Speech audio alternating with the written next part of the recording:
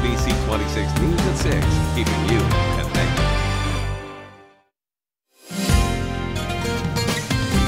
And now, your Storm Shield forecast with NBC26 Chief Meteorologist Cameron Moreland. The first half of November will go into the record books as the second coldest on record. But now the weather pattern has changed. After 4 straight days with highs in the 20s, temperatures this afternoon running 10 to 12 degrees warmer than what we saw yesterday. And that resulted in highs in the upper 30s to lower 40s. And what you see is what you get here as we head through the next week or so. Here's a look at your 7-day temperature trend. I don't have any 20s in the forecast.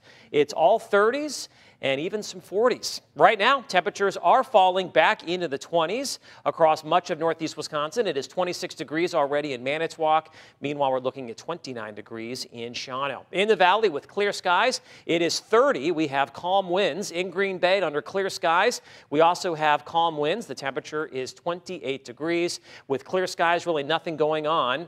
As you can see, as far as the radar is concerned, we have dry conditions across Wisconsin. High pressure slowly building in from the north.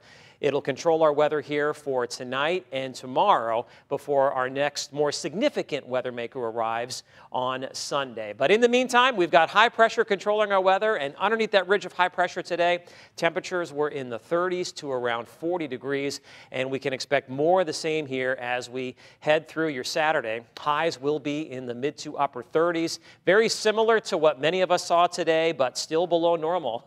The normal high is 42 degrees, which means tomorrow will be the 20th consecutive day with below normal high temperatures. On Saturday, we'll see a mixture of clouds and a little bit of sunshine.